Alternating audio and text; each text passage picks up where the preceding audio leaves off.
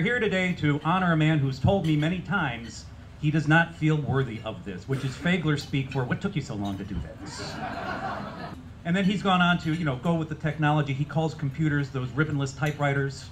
Cell phones are the black box that speak to me.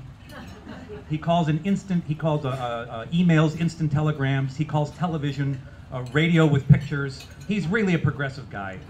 In 1985, we were still putting paper, rolling it into to typewriters, cranking it up, clickety-clackety through the newsroom, drinking bad coffee, and you could smoke in a newsroom at that period of time. You could smoke in the newsroom, and Dick smoked a lot. To this day, when I go in to a doctor's appointment, they ask me, have you ever smoked? And truthfully, I say, no, I haven't.